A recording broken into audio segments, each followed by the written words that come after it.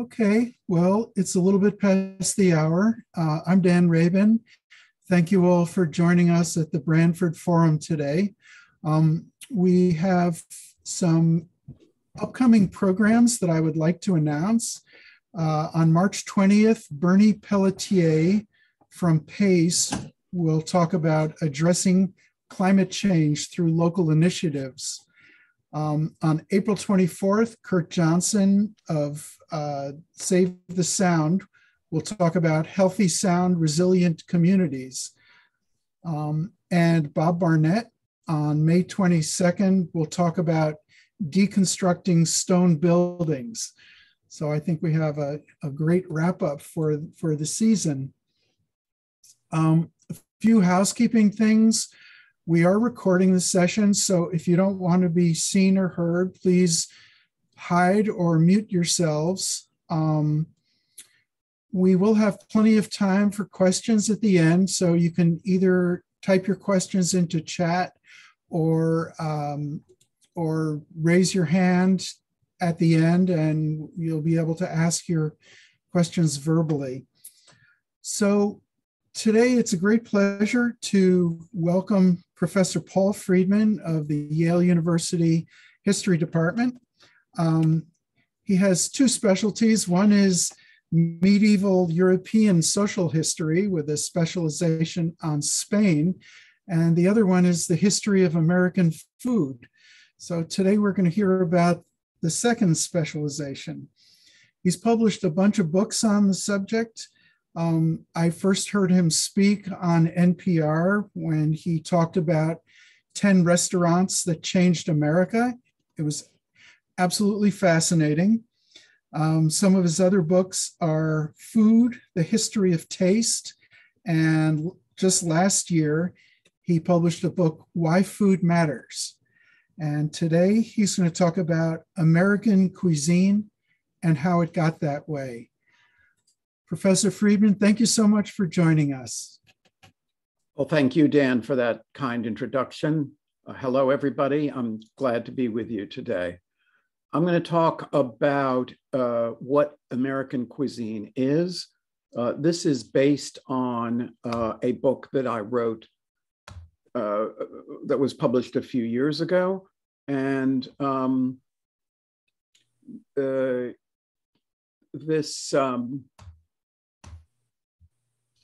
this is the cover of the book, but I'm not, you'll be relieved to know, going to kind of run through the whole thing at a breakneck speed. I'm going to try to describe why this seems to be worth, or at least seemed to be worth writing about. And then I'm going to concentrate a little bit on one aspect of it, and that is, when did the idea start that men and women like different foods, and various other aspects of the relationship between boyfriends, girlfriends, husbands, and wives, and the entire idea that, like that women like salads and that men like steaks, and things proceeding from that. The question that this is supposed to pose is there such a thing as American cuisine? And the fact that that is even a question is different from most other cuisines. So if you were to go to an Italian restaurant, you'd have certain expectations. I mean, if they don't have pasta on the menu, you'd be justified in asking, well, what kind of Italian restaurant is this?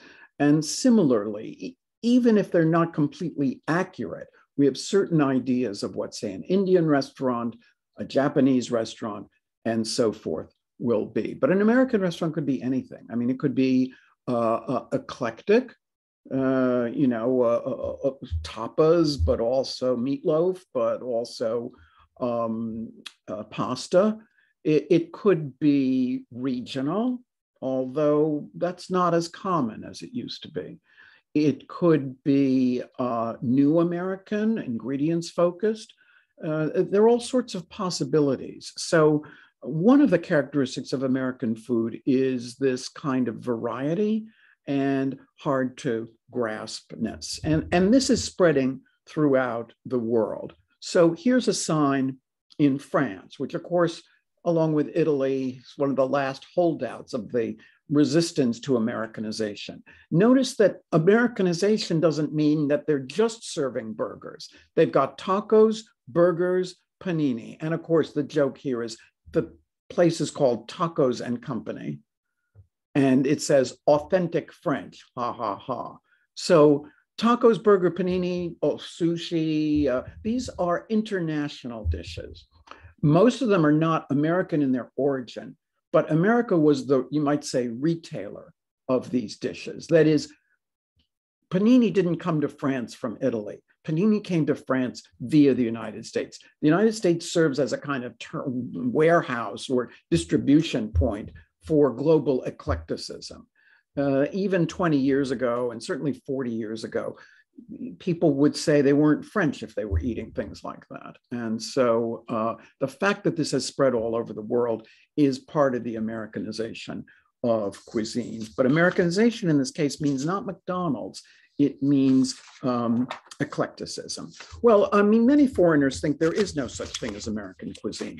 And in answer to the question, they'll say it's either fast food or it is, Americans eat sort of whatever they want. They have no standards, they have no particular loyalties. And an answer to that has always been, yeah, but we have these wonderful regional foods. There's no single American cuisine, gumbo in New Orleans, blue corn tortillas in the Southwest, fried clams on Cape Cod, lobster rolls in Maine, and so forth. And that is to some extent accurate, though many of these foods, like the lobster rolls or the fried clams or barbecue in North Carolina, are not things that people make at home very much. They're actually kind of quirky foods that you can get in restaurants and establishments that make them. So, what would Connecticut regional cuisine look like? Well, there was a time when there was a Connecticut kind of clam chowder, when people had certain kinds of things characteristic of New England. But yeah, I mean, for the most part, regional food has faded as the country has become more homogenized and as it has accepted a lot of miscellaneous influences. So, you can get fajitas in Miami Beach, you can get fajitas in Seattle, you can get them all over the place. Even when we have had regional food, we've tended to mix it up. Here's a menu from a place called the New Orleans House. But as you can see on the lower left, was in Lexington, Kentucky. This menu's from about maybe 1962. So already, okay, so it's in Kentucky, but it's a New Orleans menu. And it says how to enjoy our clam bake. A clam bake is a New England thing. They don't have clam bakes either in Lexington, Kentucky or in New Orleans. And if you open the menu, this clam bake has things like gumbo that are unknown to New England clam bakes. So the point is that regionalism has weakened and it's been kind of eclectic for a long time. The one place that I would say has the strongest regional roots and has the best regional cuisine in the United States, arguably, is Southern Louisiana. So New Orleans Creole food and the so-called Cajun food of the rural surroundings of New Orleans. But this too is kind of contested. So race crosses over with region. This is the first edition, or maybe the second edition rather, of the Picayune's Creole cookbook. The Picayune was the name of the newspaper, I think then afterwards, Times Picayune. And this 1905 publication shows the custodian of New Orleans food as a Black woman, admittedly a somewhat stereotypic African-looking, stout woman who is seen as so much the guardian of traditions that the book's preface, which is probably a little too small to read and also, I'll summarize it for you. It basically says that the reason that they're publishing this cookbook is that the former slaves are now dying out, and that with them will die the traditions of Louisiana Creole cooking, and that therefore this book, and it's a very long one with hundreds of recipes, is really a work of historical preservation. So in 1903, the authors of this book and the people responsible for defining what is Louisiana food are perfectly happy to acknowledge the Black role in it. But by 1940, this is another edition, later edition of the same cookbook, but the author of the Cuisine, and it says so in the preface, is French, right? He's a restaurant chef. He's got a mustache that identifies him for these purposes as French. And actually, in the post-war period, well into the 1960s, the tourist brochures and other publicity about the food of Southern Louisiana kind of excised African Americans. They would say, oh, it's a combination of Indians, Spanish, French, Germans, the sausage, and only latterly sort of were Blacks readmitted to this, or did they sort of take this back? This is a book from the 1980s. Austin Leslie was the chef at one of the most famous New Orleans restaurants called Chez Hélène. He was drowned in Hurricane Katrina and its aftermath. But so it's Creole, which means New Orleans, Creole Soul, which means Black. And so this kind of interaction of regional and racial characterizes a lot of the history of region. But what American cuisine really, perhaps the most important influence, is what many of us grew up with, and that is, for want of a better term, modern cuisine or industrial food. This is a US Information Agency poster photograph from 1958, and it was featured at things like trade fairs and US pavilions at other events.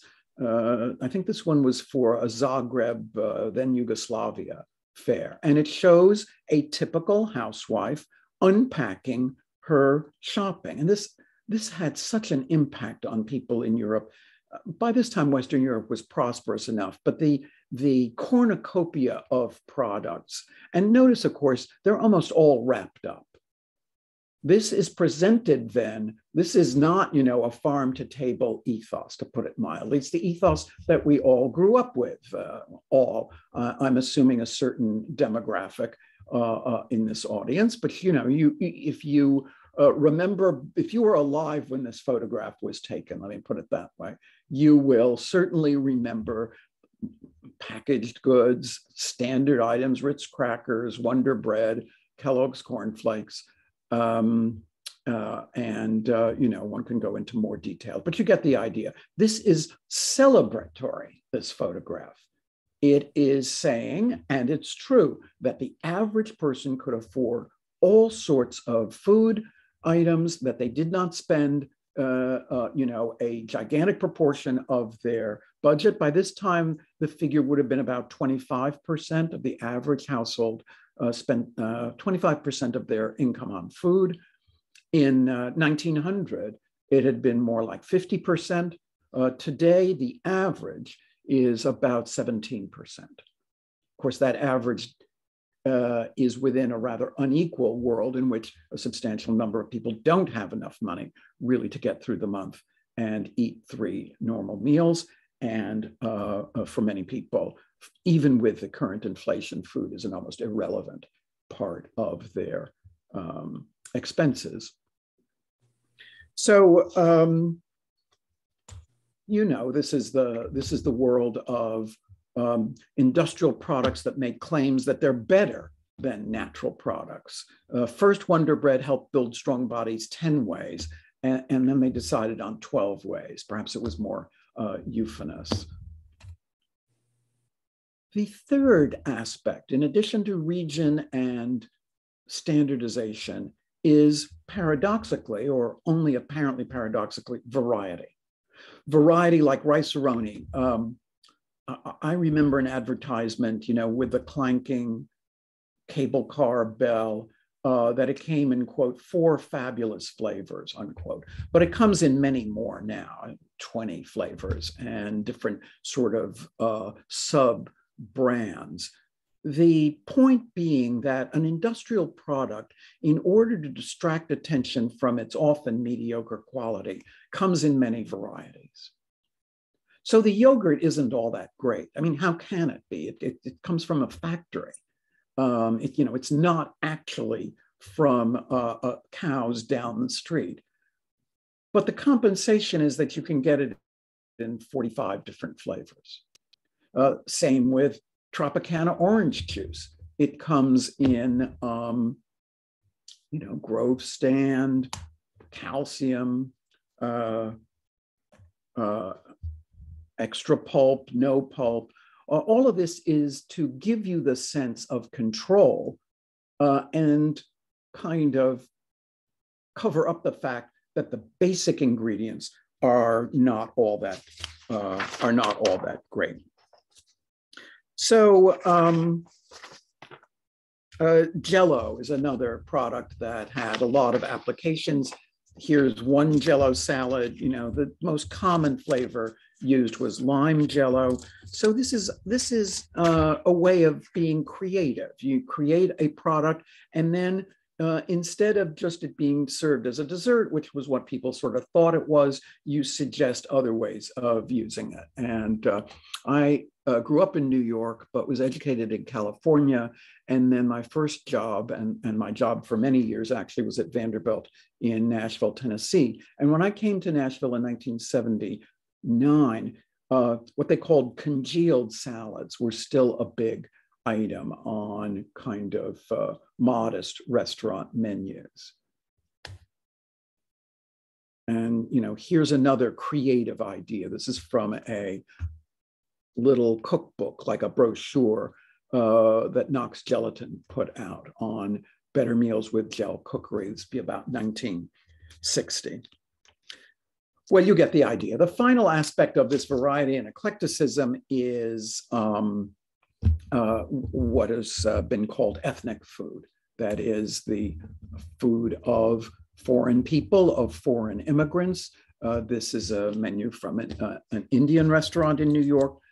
The most popular foreign cuisines or ethnic cuisines in the United States have been Chinese, Italian, and Mexican.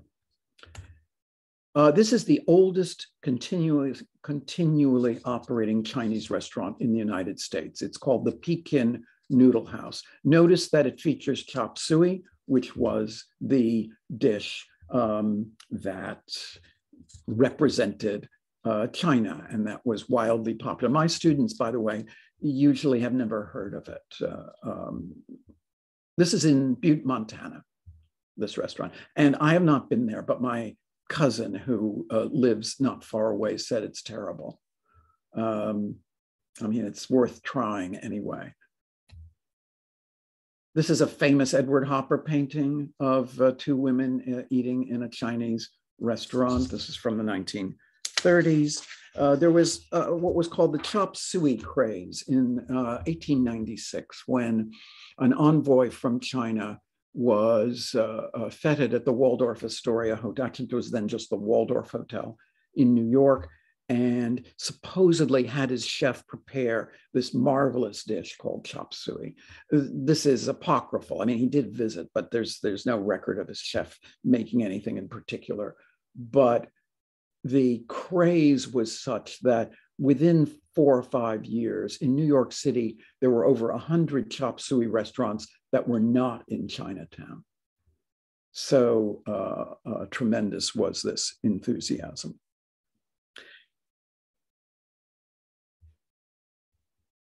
It's not authentic, but so what? I mean, neither is General Tso's chicken, which is sort of like the chop suey of the late 20th and early 21st century. People know that they don't actually have it in China, but so what?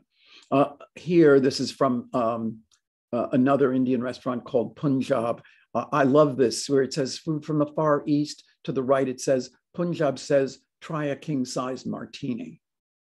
Food from France. Punjab says, with French foods, have a bottle of Vin de Blanc. You can't see the rest of it. Yeah, this kind of deliberate inauthenticity is like, I mean, it's like Mission Chinese food, which was wildly popular a few years ago, had Kung Pao pastrami.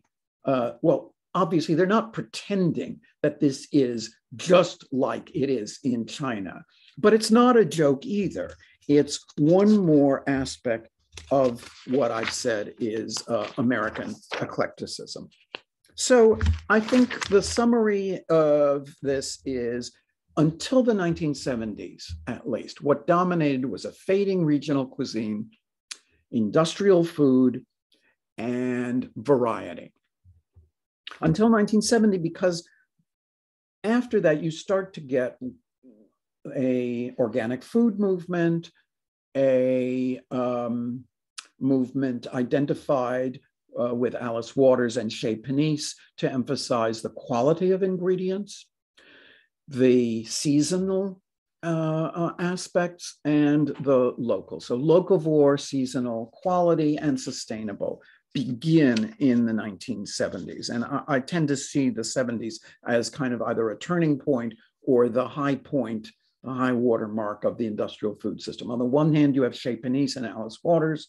On the other hand, the 1970s, when the microwave becomes a consumer household good. And the 1970s is when McDonald's et al. Really get into high gear and become, they stop having those signs saying 6 billion served. It becomes uncountable. So I want to explore, as I said, just in the short time remaining, a little bit about men and women and food. A lot of this has to do with so many different subjects. For example, the ideal female body image. So this is Lillian Russell, the greatest star of the 1890s. And her look was called, she was the original American beauty, and her look was called airy fairy. This is where that expression comes from. But obviously, by current standards, she's hefty, I think is a polite term. The ideal body image was different, beginning with the flapper in the 1920s and then the more athletic profile. Women were supposed to be svelte and less padded, and that has some real effects on what women decide they're going to eat. The passion for light food becomes greater. At the time of Lillian Russell, already there were certain female preferences. Sandwiches are introduced as a female item. Chicken salad is a female item. Before the Civil War, there is no evidence of this, except that women like sweet foods. The most long-lasting idea is that women are partial to ice cream, candy, and the like. By the 1890s, it's that women like light entrees and sweet desserts. And this is, again, a kind of persistent stereotype. In terms of restaurant dining, the late 19th and early 20th century were full of attempts to figure out when and where women were welcome at restaurants. They were always welcome with male escorts at night. So here's a picture from Delmonico's, the fanciest restaurant, or certainly the most famous restaurant in the United States, in around 1880. They were not, however, welcome if they were alone or with other women. This was partly due to the fear of restaurant owners of not being able to separate out so-called, and what is the term? Not virtuous women, basically separate out prostitutes from women who are respectable, right, respectable. So they would just ban women from lunch, or Delmonico's by the 1880s has women in private rooms. And, well into the 1900s, there are these fights over female admission to certain restaurants. Other restaurants were created to accommodate them. That is, other restaurants. Schrafft's was a chain in New York and New England that was very popular with women. If you notice, under the Schrafft sign, it says restaurant and then men's grill. This is from late in Schrafft's career when they're panicked over the identification with women, because by the 1970s, most women, certainly young women, wouldn't be caught dead in Schrafft's because it was associated with a matronly kind of complaining, middle-aged shopping kind of coterie. And so the men's grill is an effort to say that it's not what in fact it manifestly was, a restaurant for women.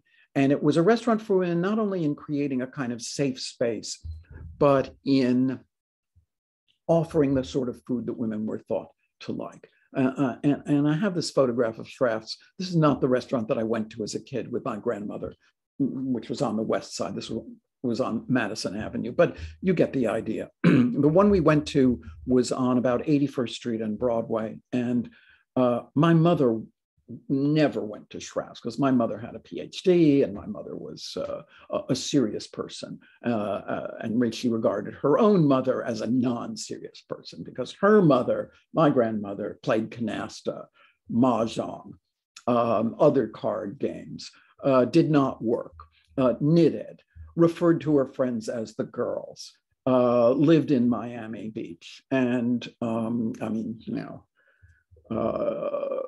you understand. So when we went to Schrafft's, I don't remember what I had, but I remember that my grandmother would have cottage cheese and fruit because that's a light entree in circa 1960. And then she'd top it off with a banana split or a sundae of some sort. This compensation of I'm going to have a light entree and then I'm going to splurge on the dessert. And this remains a female stereotype. But outside of the world of restaurants, the world of home, relation between what advertisers assumed or portrayed in America that was all housewives, because advertisers had trouble selling to women who worked before the 1970s. So this is their ideal, right? The man is happy. He's home from work because he's still dressed up. She's made muffins. This is from a cookbook put out by a flour company. So it's not just that she is a provider of physical sustenance. She is a provider of delight. So magazines and other media exalted the housewife as the guardian of the family. But also more personally, one of the most popular cookbooks of the 20th century, the Settlement Cookbook, had as its subtitle, The Way to a Man's Heart. The way to a man's heart, the full proverb is through his stomach. And but that created tensions when it didn't completely work. So this is a Kellogg's Corn Flakes advertisement. And it's not intended as a joke exactly. How could you run out of cornflakes? These advertisements portray men as petulant, childish, and incredibly wayward. There's a kind of mixture of food and sex that you have to have been alive then to really remember. Once again, these are things that my students, they think I made this up. It's one thing a man never turns down a second helping of rice. Well, this is just, come on. But what about this? Why husbands leave home? This is in the league of a writer to Betty Crocker, the General Mills icon, who received a lot of mail, and they had someone answer her mail. I mean, people knew that she wasn't real, or maybe they didn't. But anyway, they wrote to General Mills asking miscellaneous questions. And one of them from the 1930s, and I'm just choosing this at random. The writer says that she knows that her husband likes fudge cake, but she doesn't actually like it. So she makes vanilla cake instead. But now a neighbor woman has invited them and she serves fudge cake. So the question is, is this woman trying to steal her husband? And to us, I guess the notion that this guy is so childish that chocolate cake is going to cause him to completely just, uproot his life is ludicrous. But presumably this could not have been that ludicrous because some company, in this case, Schrafft's, by the way, that made frozen packaged food to go. Some company paid an advertising agency to come up with this. Here's a brochure from a stove company, a range company that my mother had. This is about 1962. It's the Grand Oven Company, hence cooking in the grand manner. And look at this carefully. He's home from work again, dressed up. She has made dinner, somewhat improbably. All this stuff is in the oven, standing rib roast, muffins, and some vegetables in a pot. And there's something on the stove, but she's dressed to go out. She's not some frumpy, all work, harried housewife. She is a housewife, but she's a housewife with pearls and a low-cut dress. And they're going to have their standing rib roast, and then they're going to go out dancing or something. So this is the best of both worlds. So food companies exploit anxieties and contradictions. They certainly did then about marriage, sex, adult responsibilities in order to sell convenience.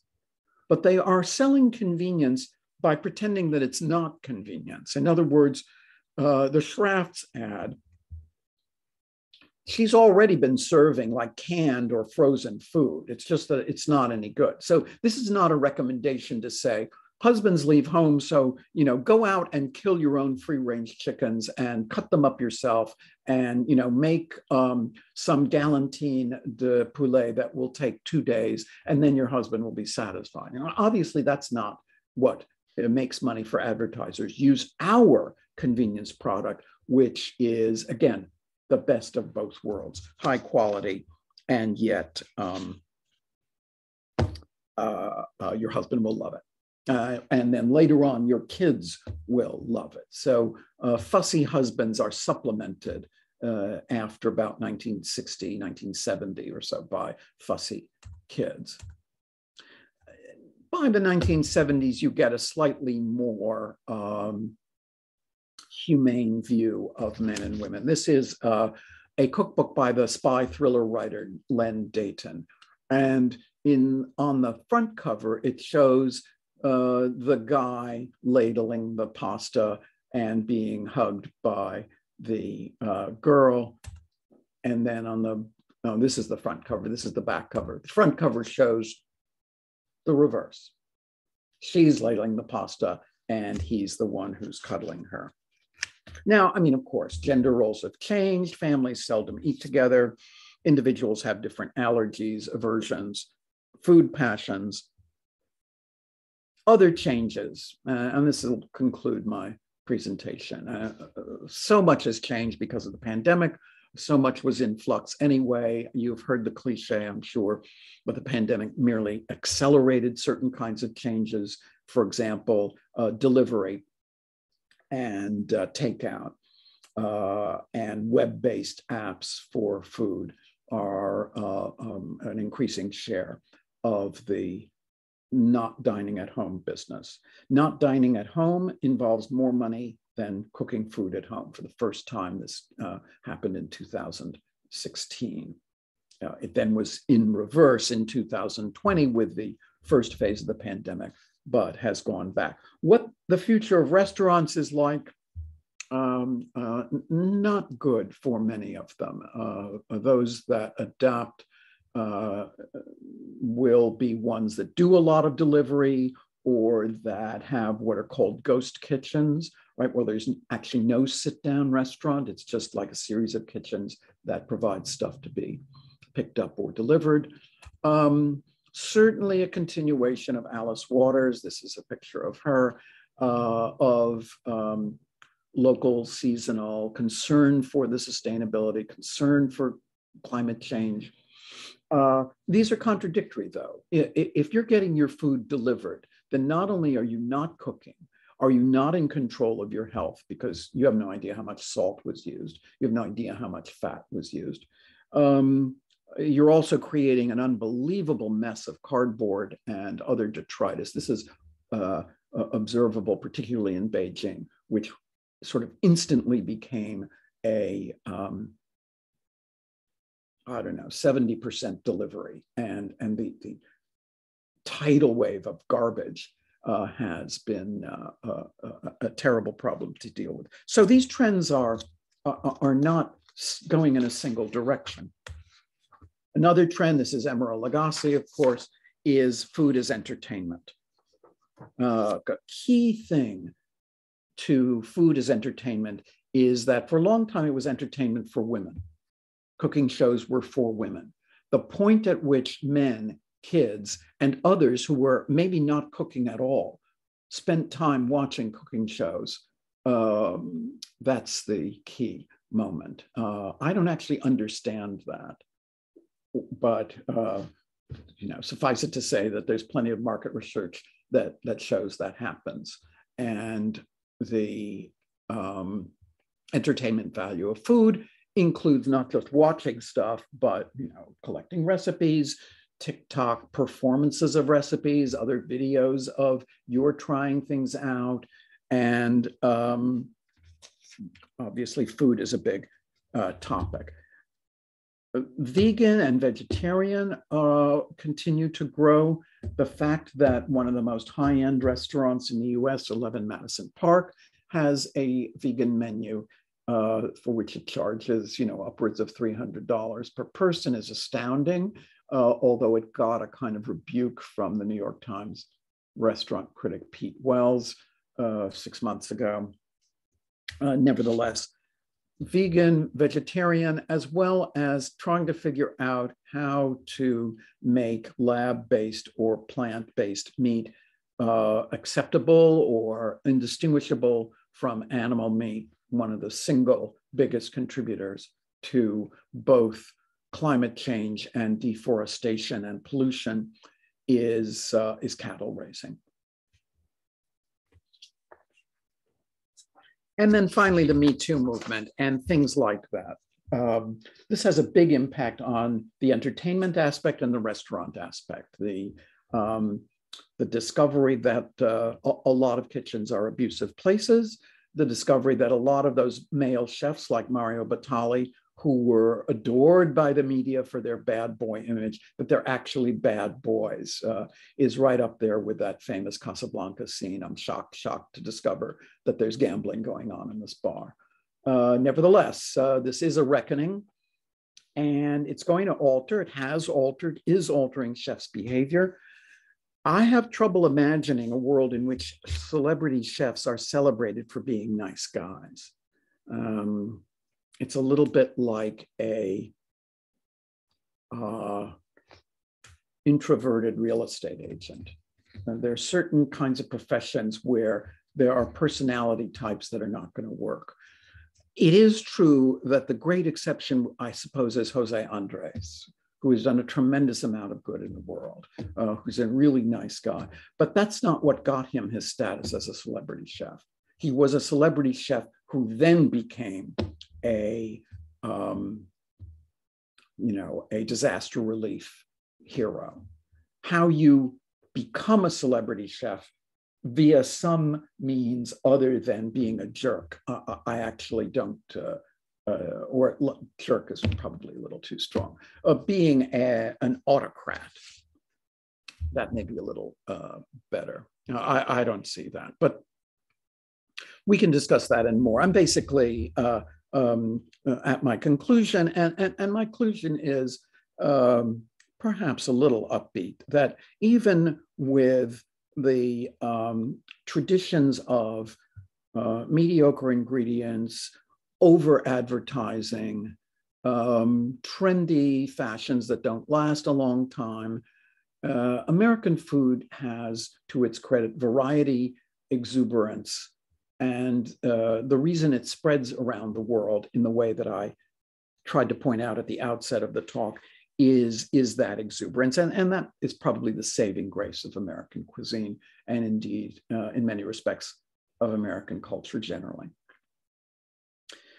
So as Dan promised, we have some time for questions and comments, and I'd be very glad to hear them. Great, thank you so much. Anybody who has questions can either raise your hand or type them into the chat. Ted Petrenko.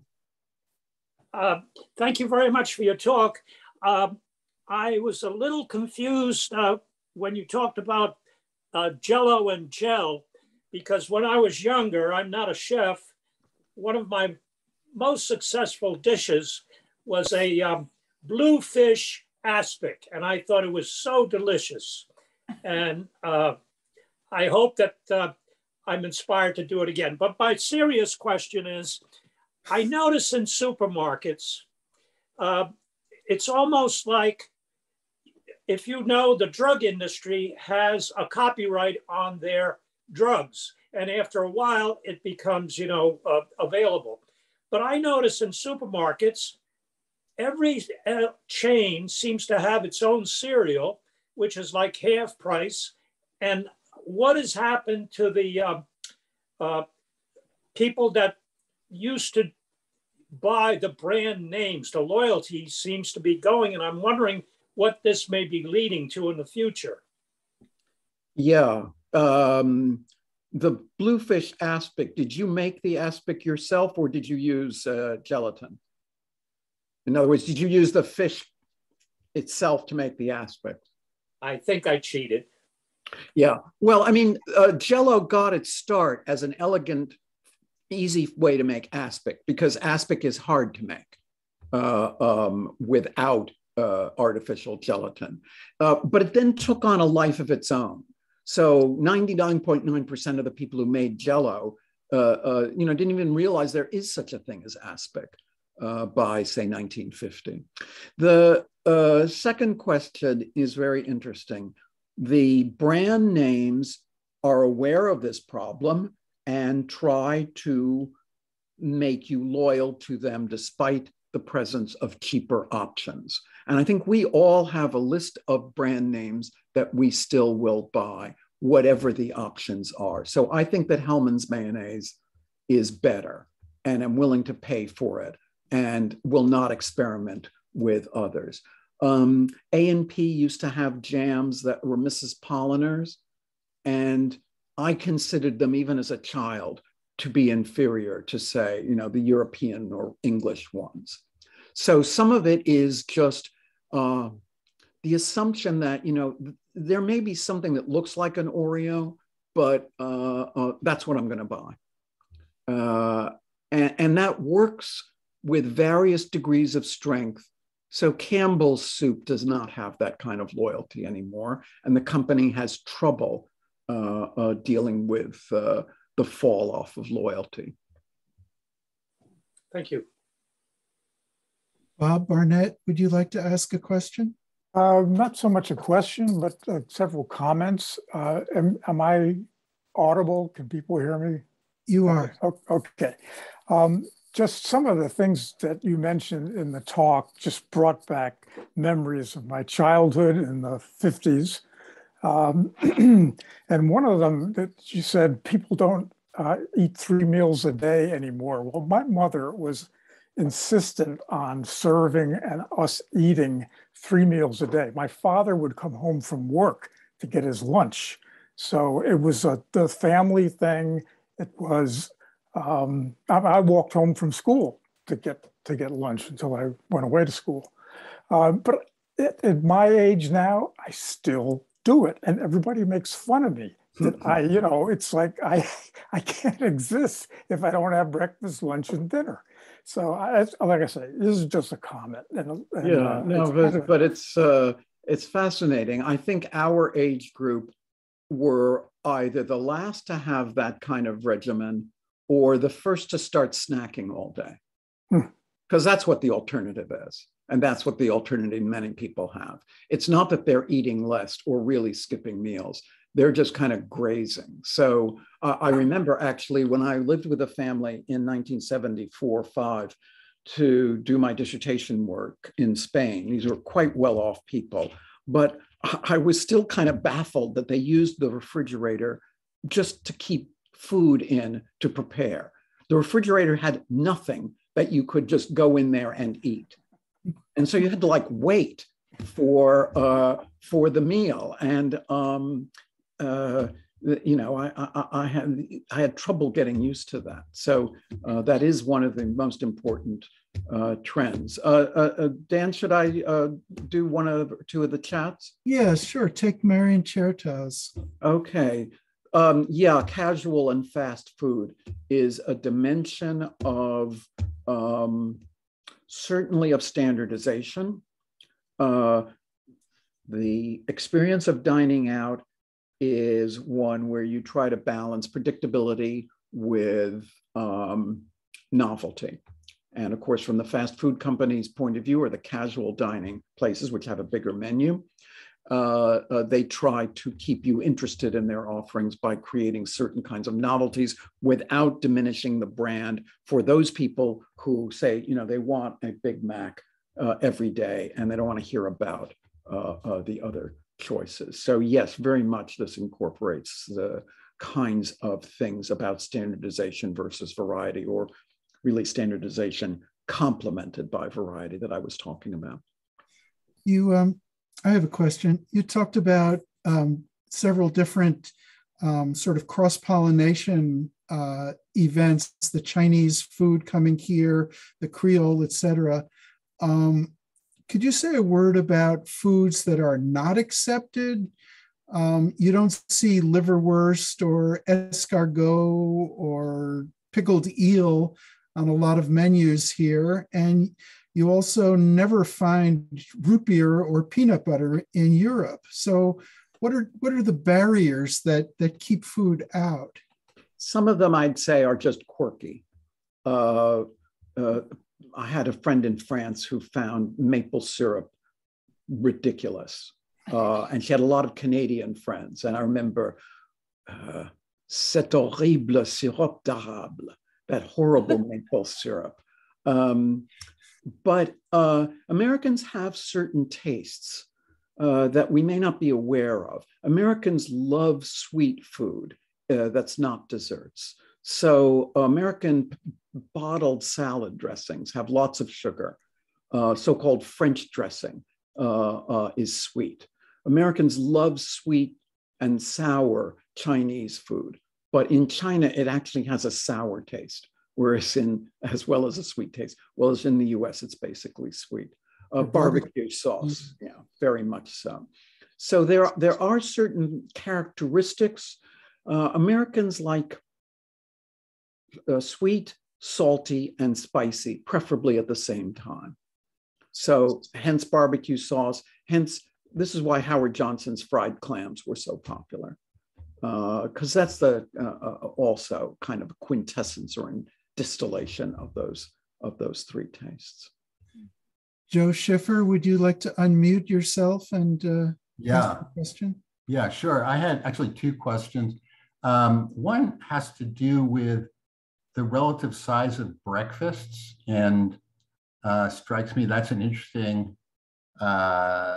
variant as you look around world culture, eating cultures. And the other had to do with the time of day that people eat. And again, associating eating, my first experience in Italy, eating like at a ridiculously late hour, or so it seemed to me at the time. And how would I ever get to sleep anyway? So yeah, just any comments on those two questions? Yeah, again, my experience in Spain was first of all, the breakfast was small and we didn't have lunch until 1:30 or so. And you know, by 1:30, normally I'd have had 2 meals. And basically I'd had like 1/3 of a meal. families didn't dine that late, and my family had a 3-year-old and a 10-year-old, but nevertheless, not that late meant like, 9:15. So yeah, I tend to like to go to bed early too. So I know vividly what you're talking about. These are cultural things that change, but only with reluctance, as do attitudes coming back to Robert Barnett's observation, coming back to in France still, if you had a meal sort of standing up somewhere or at your desk, it's not lunch. You skipped lunch. A meal is where you're sitting down and you don't have your phone on or your work in front of you. So that's not obviously an American attitude. So they're very different. They're very different things. Americans, in a way, like big breakfasts, but generally don't have them because of time. And that's also assimilated to the snacking all the time. You don't really need a big breakfast if you're going to actually have 8 meals during a day. And that's kind of the way we live now. Mark Distasio asked, have you seen any episodes of History Channel's documentary series, The Food That Built America? And if so, what are your impressions of it? I'm embarrassed to say that I haven't seen that many. I kind of was annoyed because I suppose I thought that I'd already described this a bit myself. But yes, it's an important series because it emphasizes the sort of the basic kinds of things, the basic aspects of diet, but also I believe some of the episodes have foods that are not necessarily so basic. And I think that the foods that built America include things like peanut butter or peanut butter and jelly sandwiches, or fried clams. So staying on the media theme, where do you see Julia Child and Jacques Pepin in American cuisine? I'd see them as chapters in the long and interesting story of the rise and fading of French cuisine as the definition of haute cuisine. So one of the things that Alice Waters and other people involved in the California food movement beginning in the 1970s accomplished was to topple France from its position as the arbiter of haute cuisine internationally. From really 1700 until the 1980s, France defined haute cuisine, and it has subsequently been supplemented, if not replaced, by Italy, by Japan, then by Catalonia, the new Nordic cuisine, Peru, and so forth. And you can see this in the history of Chez Panisse, which has a French name. And Alice Waters' original idea was to create something as authentically French as possible.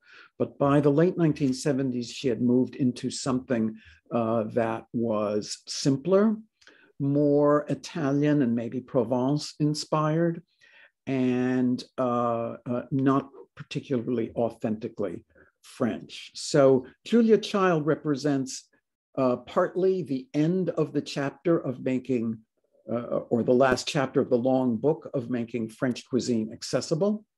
But she also lived long enough and was popular long enough to create a kind of new ethos of cookbooks. I always sort of resented the movie Julie and Julia because it makes it look as if her cookbooks are hard. Her recipes were long, but that was because they didn't take anything for granted. You know, if you followed the recipes, the dish would turn out. Jacques Pepin is, a person who has only a little less media presence than Julia Child has had. He really does span a large number of histories. His book called The Apprentice, before that became a different sort of association. His book is fascinating because at the age of 19 or so, he was the chef for the president of the French Republic, who tended to like rather archaic dishes. So here's a guy who learned how to make aspic for sure without cheating. And yet, of course, he's a delightful explainer, popularizer in the best way. So I guess I'd give him sort of a chapter of himself by himself. And then didn't he go to work for Howard Johnson's He afterwards? did, indeed. He worked at Le Pavillon with Pierre Frény, and they resigned in protest of their ill treatment by the dictatorial Henri Soulet, the owner of Le Pavillon. And they went to work for Howard Johnson. Howard Johnson, the elder Howard Johnson, Howard Deering Johnson, within the limits of his model, wanted as much quality as you could get out of frozen commissary-based food networks. So, for example, butter rather than margarine. As much preparation at the restaurant as possible, rather than just everything being delivered kind of ready to eat, frozen. And Papin actually told me that it was one of the greatest jobs he ever had.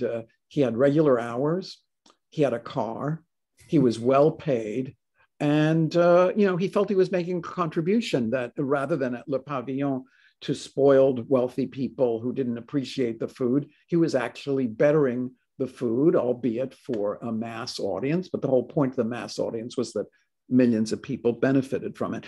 He quit, as did, I think, Pierre Frény, when the older Howard Deering Johnson died and the son, who had been to business school, started cutting costs, which resulted actually in the ultimate death spiral of Howard Johnson's, because it was perceived that the food was not as good as it had been.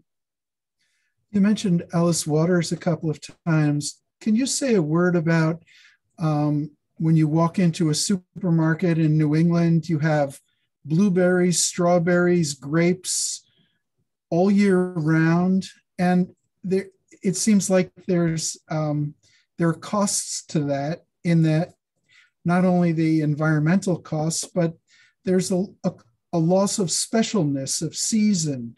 You don't have to look forward to apples or to fresh pears. They're available all the time. And what kind of influence has that had on the American relationship to food? Well, I think for one thing, it's not really sustainable is the problem. So the average produce item in a New England supermarket has traveled 2,000 miles, regardless of time of year. And that's not all climate related. That's often labor and globalization related. So asparagus hasn't come from nearby in 50 years. So first it was from California, then Mexico, now most of it's from Peru. That's not because Peru is a great place for growing asparagus. It's a really cheap place for growing asparagus. So those are some costs. The psychological cost of not having seasons, some of us would put up with if the quality was good.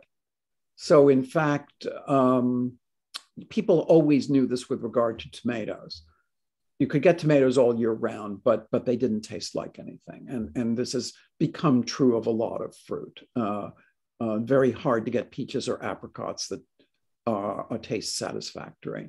But you can get something that looks like a peach or apricot anytime you want. So that's another cost. So the costs are sustainability, quality of the taste, and then I think what you were alluding to is just the psychology of feeling that the seasons make sense. And I think that's very important to us in New England and the Northeast, because we decided not to move to Arizona, where people, there was a wonderful play I saw where in Massachusetts called Boca, and it's about a retirement group of friends in Boca Raton. And one of them religiously looks at what is the temperature in New York.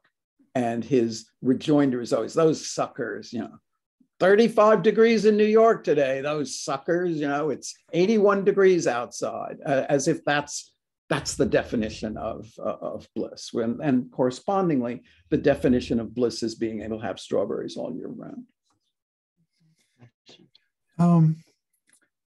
Carol Wyman said she's interested in your comment about regional foods now being mainly served in restaurants. Why is that, do you think? Because they're too hard to make, not how we eat today, and so a kind of nostalgia, or what? It's a little bit like pizza in New Haven, is the same thing. Definitely, this is something people really care about and will discuss, and they have their favorites. And there are a limited number of variations, at least the traditional places. But it's not something that people make at home. Some of it is, it's too hard. You have to have an oven that most people don't have. Same with barbecue. Mm-hmm. The things that people can make at home suffer from the lack of time or waning of interest in them. So who makes New England boiled dinner at home? Well, I'm sure there are some people, but who spends 12 hours making Boston baked beans? This is perfectly feasible to make at home. There's no special equipment you need. You just need to put the thing in the oven for, 8, 10, 12 hours. And people, except hobbyists or real enthusiasts, tend not to want to be bothered. You can say this for the 1950s, that although the food wasn't very good, it was homemade. People didn't dine out very much, at least, not below the top 5 or 10% of the income spectrum. I have a question. Before the pandemic, we had a lot of farmer markets, and they popped up everywhere, and people became more and more interested in really buying fresh food and cooking healthy. Do you think that is also in jeopardy now through the pandemic?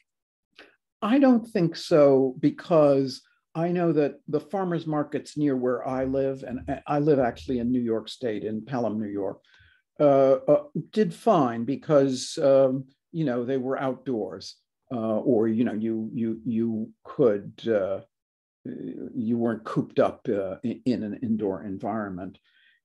For the early pandemic, people had to learn or relearn to cook, or depend completely on takeout and delivery. So for a while, there was actually a resurgence in home cooking and a hope that people would discover that it's actually not so hard, or that it's very satisfying, or that what I was alluding to before, if you're so concerned about your health, you should cook your own food, because you don't really know the reason that a lot of restaurant food tastes great, as Anthony Bourdain pointed out long ago, is that they exert no restraint over the use of fat and salt.